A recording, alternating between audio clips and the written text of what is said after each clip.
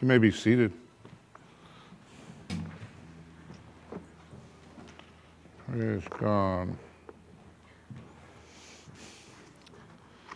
I was just telling Deacon Ralph last night, the 6 o'clock is the first time I'd seen the announcements with that little, I don't know what they call it, the little thing that you put your phone next to. You know, it has a name. Okay. First time I ever saw one of that was in a restaurant. And we were ordering a bottle of wine, and instead of giving you the paper, because of COVID, they give you one of those things. It took me about 20 minutes to figure out how to use it. You know. So here's where my mind goes. I'm sitting there, and that thing goes up. I said, hey, they've come a long way. They got a wine list at the church now.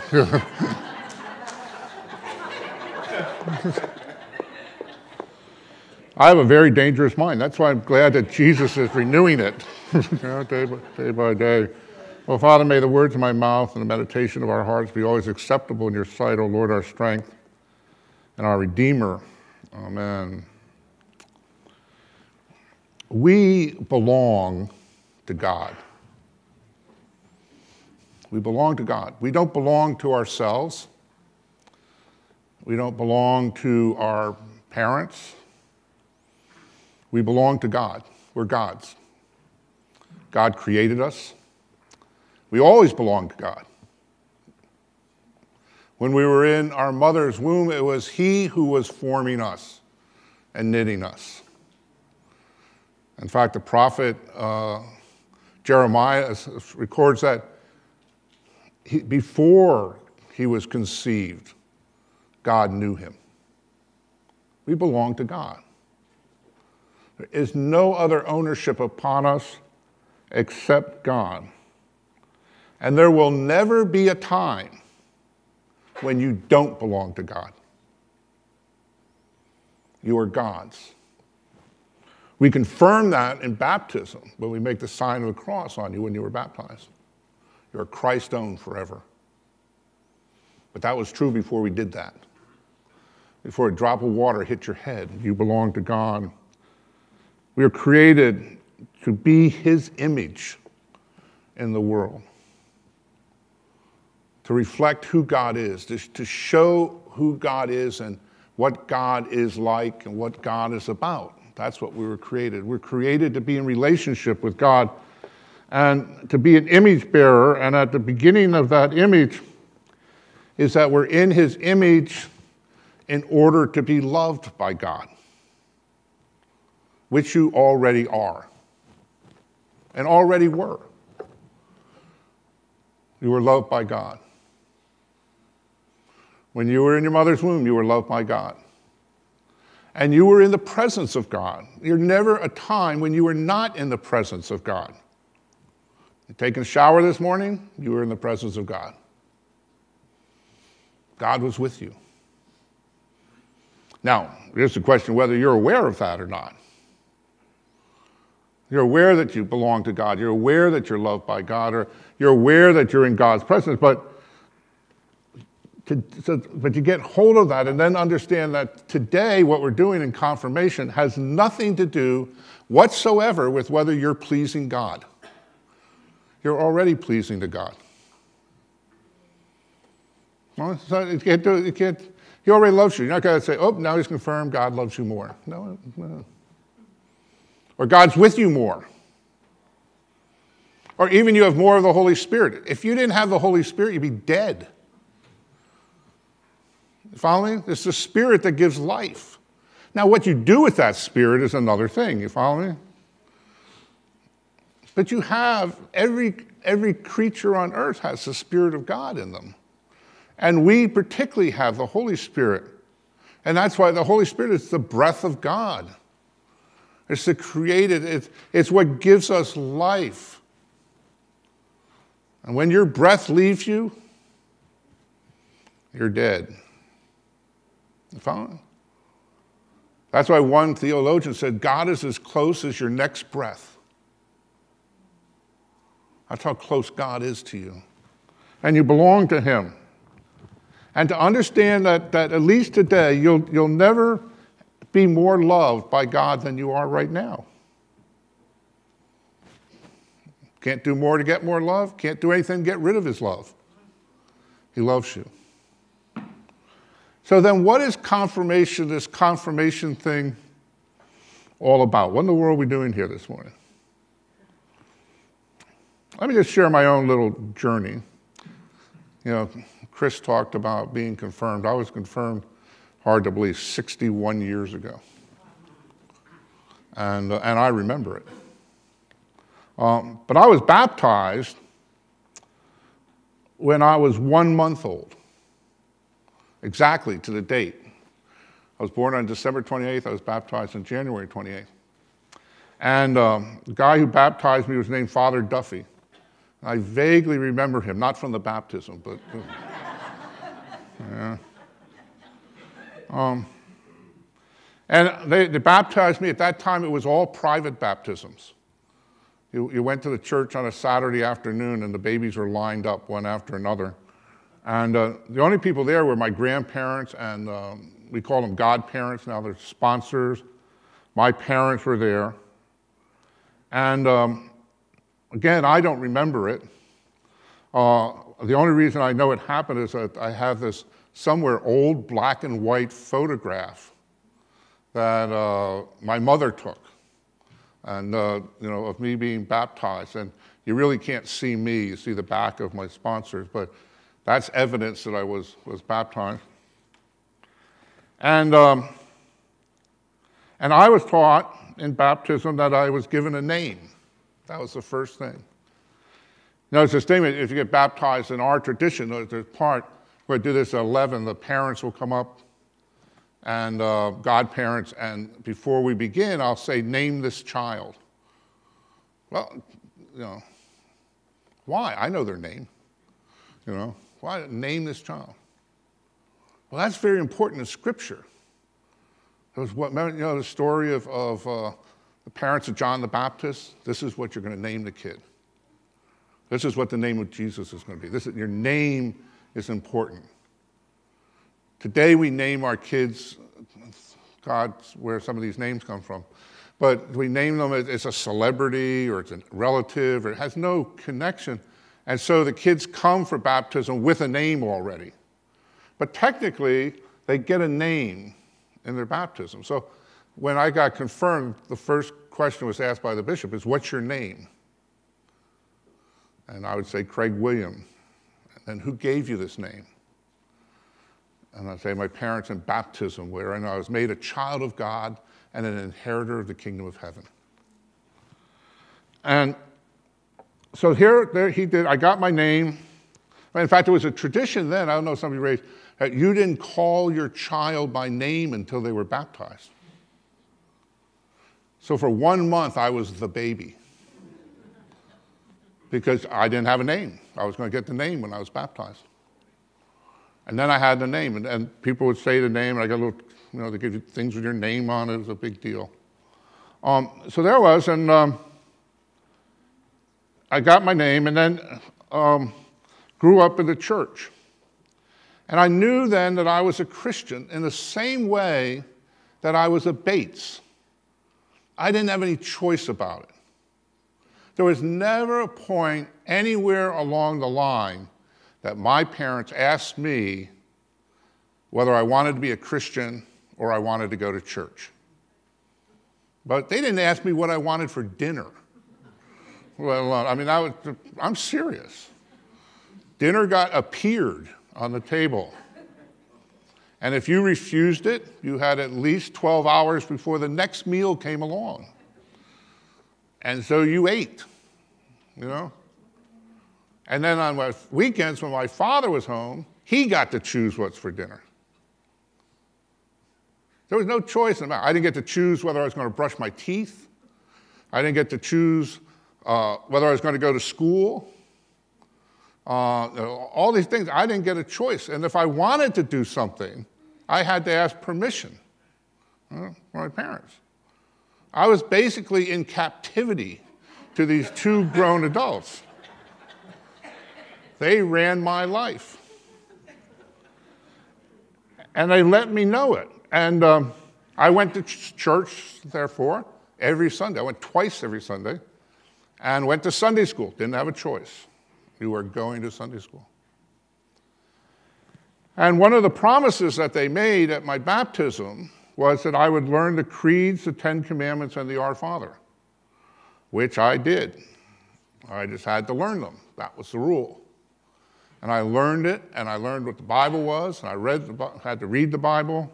And guys, it was in King James English.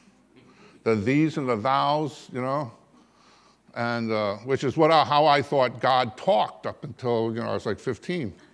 So, and then they promised at my baptism that they would bring me to a bishop to be confirmed. I was 11, and I didn't have a choice. I would go to confirmation class, which I did every Sunday for almost 2 years.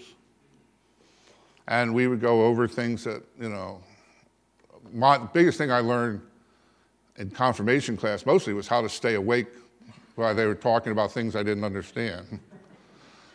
But I got through it, and then we were tested by the priest. The priest was standing in front of us, and we had a priest that, in my memory, was 9 feet tall.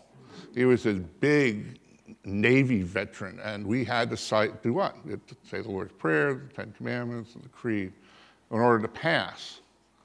And I was nervous because I didn't want to fail God. It was one thing to fail spelling, but to fail God, that was big. So I was really nervous I would get this right.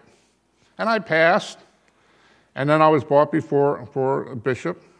His name was Oliver Hart. I don't remember him. And it was cool. I remember confirmation being, for one, it was the first time we could receive communion in my tradition. So I was going to receive communion, and then I got a new suit. Double-breasted suits had just come into fashion. So I got a new double-breasted suit and a prayer book as a gift. And I received communion for the first time. Now, I know some of you have that kind of same similar story, but the more I want to hear about my story is that I had no choice in it. My faith was my parents' faith. And I don't know what if I had gone to my parents and said, I don't want to be a Christian anymore. I probably wouldn't be here today. I mean, my father would have killed me for far less than that. It's like, it was unthinkable. And I didn't really think that I ever wanted to do it, But here it was, it's just the choices were made. But there was this day that there was, even though I didn't have a choice to be confirmed, in the service itself, which is just going to happen in a few minutes after this, the bishop asked me, do you believe? Is this yours? Do you accept Jesus Christ? Not your parents, not your godparents or your grandmother, or do you? You get to make the first adult choice of your life. That's what this is about. Standing before God, serious question. Because remember, you belong to God and He's here. So if you lie, He's listening. He wants to know our heart. Now, let me tell you that doesn't mean that was the first choice to me. Now, that doesn't mean that after I made that choice, you need to do this, that I was particularly good at it. In fact, at one point in my life, I'll show you, it got worse. Once I started, my liberation into college was also liberation into not going to church and eating what I want and going to bed when I want and doing all that, and I didn't do well at it. It wasn't, there's things I don't even like to think about, let alone talk about. And some of you might have that same story. Confirmation was the exit from the church. It's an exit from the, and you began to make choices, and they were your choices until gradually you were making all your choices, and the choices you made. I had the conversation one day, Kathy and I were sitting around, and our kids were all together, and they were talking about the things they did when they were growing up. My God, if I had known, like, and they were saying with pride, they said, we did all things, and I did them too. So I did them. And they were based on, the choices were based on all that stuff, for me anyways, at least never would stop saying, I'm a Christian. I don't know, if anybody had come up to me and said, are you a Christian? I would have said, yeah. Now, ask the question, what do you do about it? That was another story.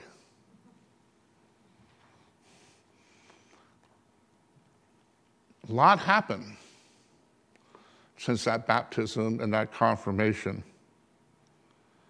And I admit there were times that I faltered. There were times when I failed. There were times when people might not have even known I was a Christian by my behavior. And yet all that time, I belonged to God. All that time, He loved me. And I'm a Christian today and announce to you, I'm a sinner. That's what I learned. And I need a Savior. I need a Savior. And guess what? I have the best Savior going. I know after 61 years, I can't save myself. Have you tried that? Some of you here? No. Trying to save myself, and myself was the problem. The other thing is I was able to get away from the people who wanted to save me. Have you some of those in your life? That they've taken on as your personal task to save you? They're not good at it either. They can't save themselves. How can they save me? And then I got through the I can't save anybody. One of the earliest lessons I learned as a pastor is I can't fix anybody. You should be pretty glad that I learned that. It made life a lot easier on me and you. No, Jesus is the one. What I know now is Jesus is the one, and He has a relationship with you and with me. And He has a plan for us because we belong to Him. We're His. See, that what we're doing here in confirmation is you're coming, the confirmants are coming saying, I'm going to own this now. Doesn't mean that you're going to, all of a sudden you're going to go home and your parents are going to let you do whatever you want. Believe me, that ain't going to happen. But gradually, over time, they will release you to walk out what you believe and who you are. For you to hear God's word for your life. For you to know what God's will is for your life. For you to walk that out, not because you're going to be loved more or not because you're going to change the relationship with God, but because there's a plan. And in that plan is where the peace is. In that plan is where joy is. In that plan is where hope is. It's in that plan where you will find out who you are and what your life is supposed to be, because you belong to God. You're His. And that's true of everybody sitting here. That's the message. And we're in a moment, as they say they believe, we're going to reaffirm our baptismal vow that somebody made for us. That was saying, probably reaffirmed it in confirmation. We're going to reaffirm, I believe in Jesus Christ.